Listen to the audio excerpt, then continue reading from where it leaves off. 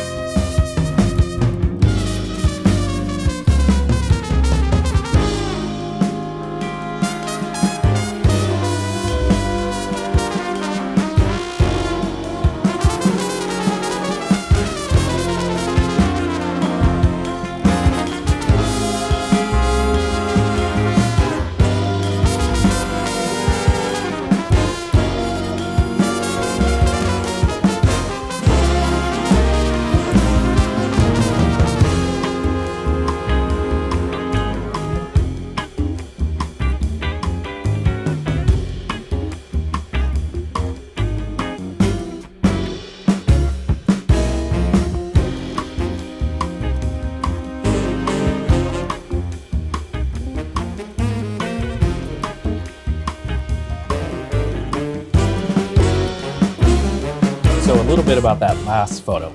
I know it's color and the video was supposed to be black and white in Bellevue, but I included that last photo in color for a couple reasons. Probably the most obvious one is because of those Lego bags. The color in those bags, the gold and the red, are part of the story in that photo. So it really needed the color. The other reason I included that is because I really liked those 3 or whether 4 high school students. They were there for, I'm guessing, a DECA convention that was in town in Bellevue, and they were walking down the street carrying Lego bags. And I thought, here's these students dressed in their suits, grown up, and they're still carrying Lego bags. They're still in those in-between years. So that was a really powerful part of the story for me. I also included that photo so I could talk a little bit about how when you think you're done creating photos, especially in an environment like this, or I've even had it happen in a portrait session where you say you're done, and then that's where the photo happens. There's one more. I always tell students when they ask how many photos do you need to take, I say one more. There's always one more. So I hope you found that helpful. I hope you enjoyed that little bit of a different journey. I know it'll tank on social media. Nobody seems to like black and white in the Instagram world, but I sure do. It was a great experience looking literally in grayscale, in black and white, through the viewfinder and seeing the compositions as they would get rendered digitally. So that was a great exercise for me, something I'll do more and more of, I think, as a way to jumpstart creativity, jumpstart looking at things in a different way. So if you have thoughts, comments, suggestions, as always, leave them down below in the comments. I'd love to have conversation with you about photography and all the things you're thinking about. If you like this video, I would really appreciate it if you give it a thumbs up. That helps train the YouTube algorithm about videos you like, so that's a benefit for you.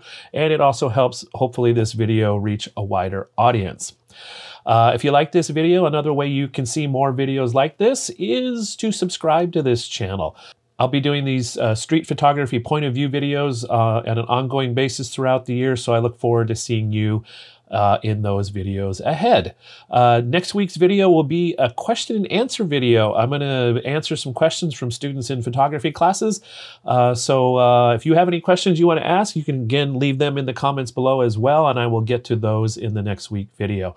So hope you are doing well. Hope you are safe and healthy in the midst of, again, this world that seems to be one thing after another. And again, we can hopefully use our art as a way to both understand what we're feeling emotionally as well as contribute something back to the world. So I hope you're able to do that. Stay safe, stay well, and I'll see you in the next video. Bye for now.